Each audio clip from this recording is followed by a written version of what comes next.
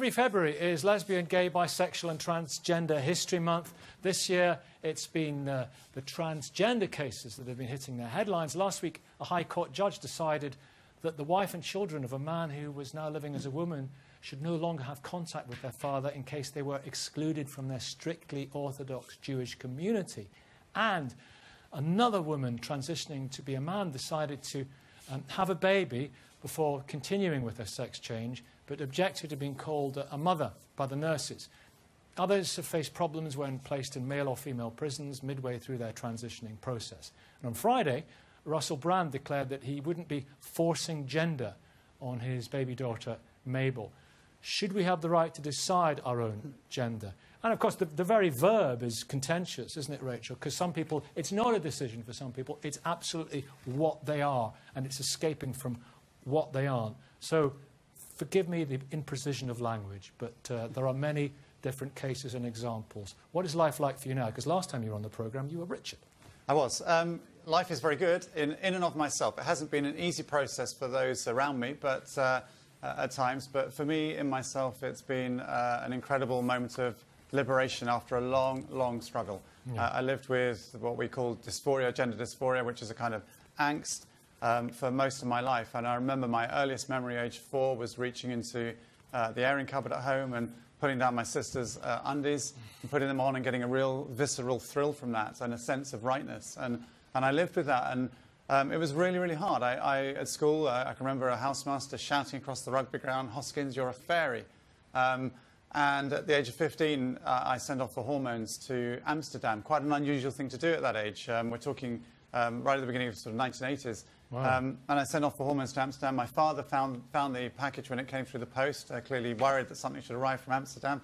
Went absolutely ballistic and burnt it down the bottom of the garden. And I bottled it and lived like that for the next 25 years or so. So difficult for teenagers. I mean, it's better now, surely. There's more understanding. We'll speak to Susie soon about that. But so difficult for teenagers living in a situation, for whatever reason they may be in an Orthodox religious situation, yeah. Parents that just don't understand. For you, it was tough. So you understand the challenges yeah. now. Well, there must have been key moments in your life, excuse me, like, because of anything gender segregated is hugely contentious, isn't it? Prisons yeah. and loos. What was the first time, do you remember, that you actually went to the ladies? Or what, hospitals yeah. is another issue. Yeah, the first time I went to ladies was actually on my first appointment to the Gender Identity Clinic, which I'm now part of that system. And the first time I went to the loo, ladies in this country was on the way there.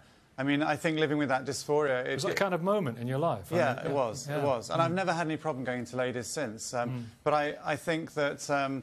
living with that dysphoria is something that people need to recognise, that we talk about whether it's a choice or not, but I could not be anything else but that. You say society's too genderised as well, you've said that. Society is definitely too genderised. We fixate on, binary thinking. But, I mean, I would say to anybody who's watching the show that there is support in place. And what I did is what you should never do, which is I started self-medicating. I ordered drugs from abroad.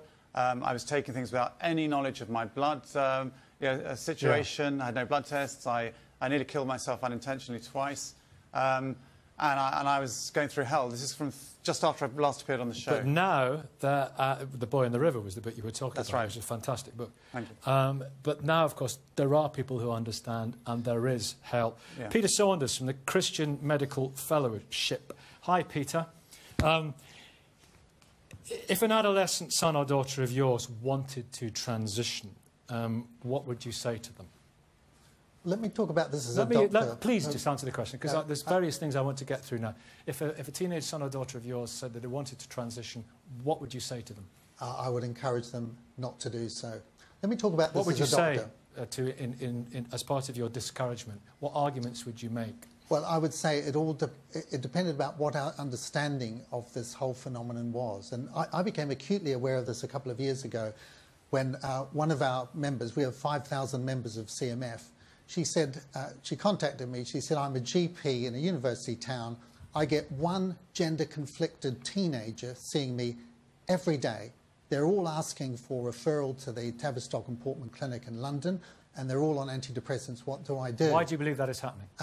Well, I think it's a new phenomenon. We've got to ask ourselves that. The Tavistock Clinic had 697 referrals in the year ending March 2015. It doubled to over 1,400 last year, that included 167 children aged 10 or less, and 3 children aged 3 or less. Is it a new phenomenon, or is just no recognition of it? I mean, listen... I think when we see... Is this not, Peter, as a man of God, is this not a wonderful, God-given, glorious spectrum of gender?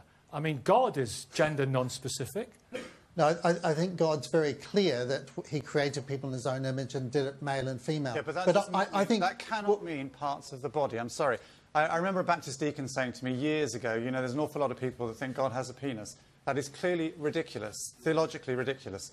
I'm talking here about Christian theology. Whatever gender means in a theological sense, it cannot mean bits of the body. God is not about bits of the body. And that Adam and Eve part is about relationships. Kathy's coming in. Have a think. Oh, a bit, Kathy. Yeah. This is a war on reason and a war on science and a war on men and women.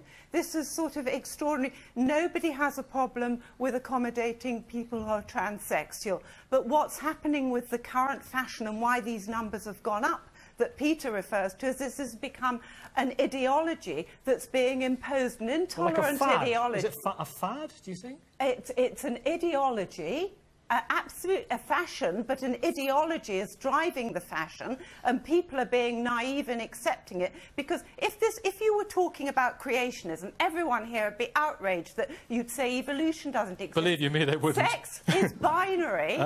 Sex is binary. No, the term gender is a leftist term designed to confuse. Excuse me, it is. Susie, this is the truth. It's XX and YY apart from nothing% of the population. And there is this doesn't mean to say transsexuals don't exist. Hang on, Rachel. Susie Green, CEO Mermaids, charity supporting trans children and young people, mother of a trans girl. When you hear that it's an ideology and it's a fad and it's a fashion and gender is binary, what would you say to Kathy? Sex is binary. Sex is binary, sorry. What would you say to... I am not the sum of my parts, and neither is anybody else. And the fact is that, you know, I represent hundreds of families and hundreds of young people who struggle with this daily. This is not a choice. This is not something that is chosen as fashionable. We know that those young people are incredibly at risk for suicide and self-harm. This is not something anybody would choose. It is incredibly difficult to come to terms with. Families struggle with this, often for years before they seek help for their children. And those children themselves often are absolutely refused any sort of acceptance by their own parents. And those are the young people that are at the highest risk. We know that parental acceptance and support means these young people function better. We know that we have fully functioning members of society who go forward to live happy lives. The thing that I really can't understand is, why is it anybody else's business? What's your business, Peter? Happy lives. Peter, we're only here once. Not everyone believes about that. It's a lot more. We're only here once. Let's enjoy it. Let's be who we are.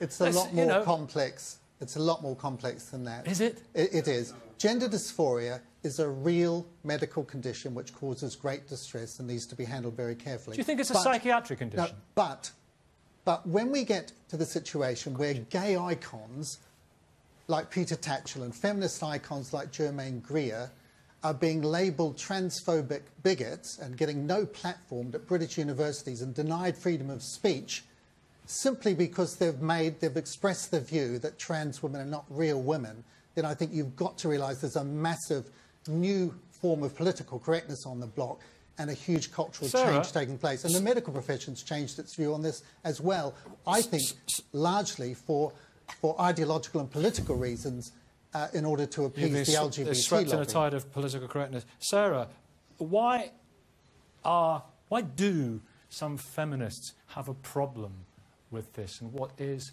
their problem? The big problem is that there's such a massive lack of clarity about what we're actually talking about when we talk about gender.